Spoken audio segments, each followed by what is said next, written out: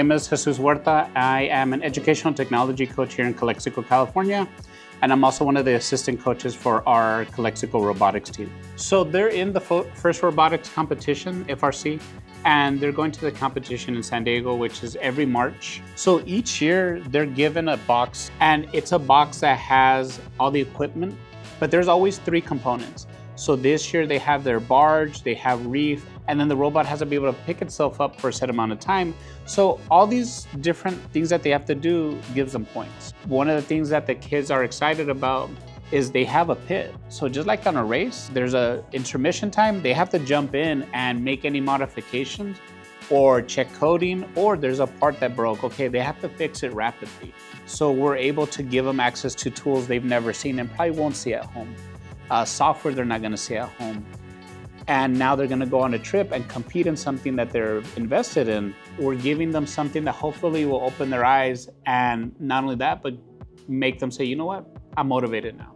You know, maybe I wasn't as dedicated in school, but now I am because I've seen what's out there and I want that. What we have here, they have a lot of tools for manufacturing. They have a CNC mill.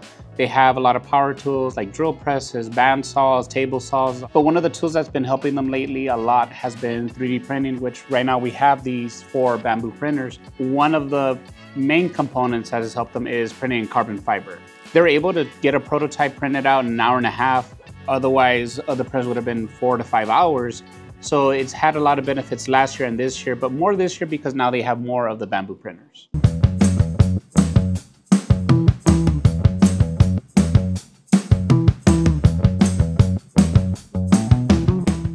Well, hello, my name is Jacob. We're here first day of the San Diego Regional First Competition. Really exciting. You can see our robot behind us. We're doing some parts on it. And overall, the environment, it's really friendly. And it feels like a big community. And you hear mentors and advisors talking to you and giving you advice. And it's just awesome. It's the best thing.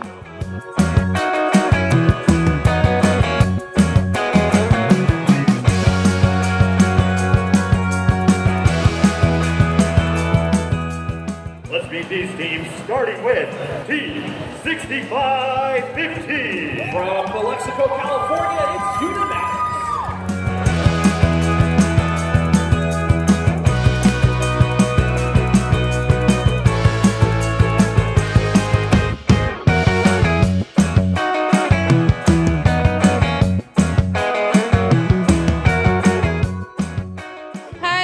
Gomez. I'm from the team Unimatics 6515. It's my first year, so everything's like super new. I'm really like happy seeing the rankings, knowing that I put so much heart and like hard work into the robot. Like it's such a new world for me, and it's so exciting and fun. And all the people here are so nice. Even though we've had some challenges, we've gotten over them with teamwork, asking help from other teams as well.